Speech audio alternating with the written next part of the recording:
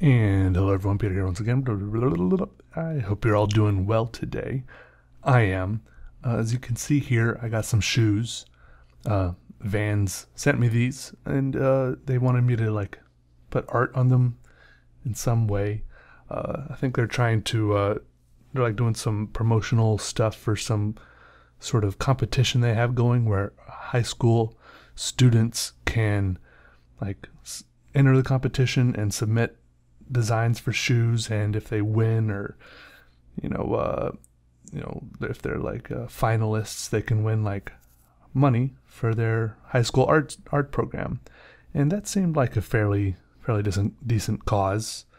So I decided to take part, probably because they send me free shoes, but it's kind of pointless that they're free shoes because I got to send them back after I put art on them. Anyways, so here we are. I decided to I guess I'm not really drawing on them because I'm using acrylic paint here, and so I'm painting technically, which I don't usually do. I'm not sure why I decided to paint instead of draw. Maybe because they're made of canvas, so pens might not work so well. Maybe paint pens would have worked better, or maybe ink, maybe an ink brush. I might do that in the future if I did this again. Yeah. It didn't work. The acrylic paint was a little bit frustrating to work with, maybe just because I'm not used to it. I think you work with anything a lot, and it'll get better, of course. But I'm pretty happy with the result. Yeah, I don't know. For the first shoe, I used just like a bottle of acrylic paint I got at some art store, and then I was like, wait, I have some slightly nicer paint that came in a tube. If it's acrylic paint that came in a tube, surely it's nicer and maybe it'll work better. But no, I squeezed it out of the tube, and it seemed kind of lumpy and weird, and it worked worse. But you can't really tell in the finished product, I don't think. One shoe doesn't look like it was done with worse or better paint. They look fairly similar, so not worried about it at all. I think they look pretty cool, actually, and I would wear them if they were my size before I sent them back, but I won't. They're gonna put them on display somewhere or something. I have no idea.